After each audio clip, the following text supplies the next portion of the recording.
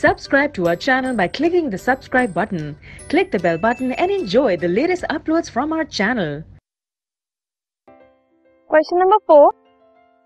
How many atoms are present in H2S molecule and PO4 3 minus molecule? ठीक है, ion.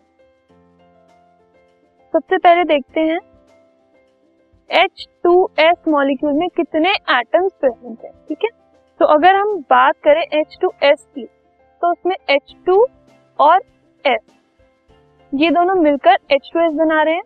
तो H2 में 2 atoms है हमारे पास और S में 1 एटम. तो टोटल एटम्स इन H2S कितने हो गए?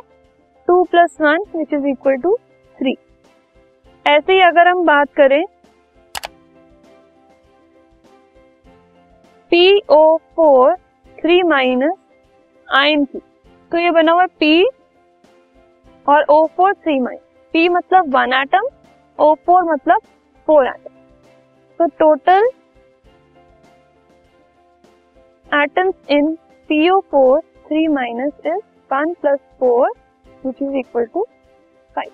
तो किसी भी एक कंपाउंड की या फिर आयन की अगर हमें टोटल एटम्स काउंट करने होते हैं तो इंडिविजुअल एलिमेंट्स के एटम्स को हम ऐड करके लिख देते हैं. तो उससे total number of atoms of that compound या फिर ऑफ दैट आयन.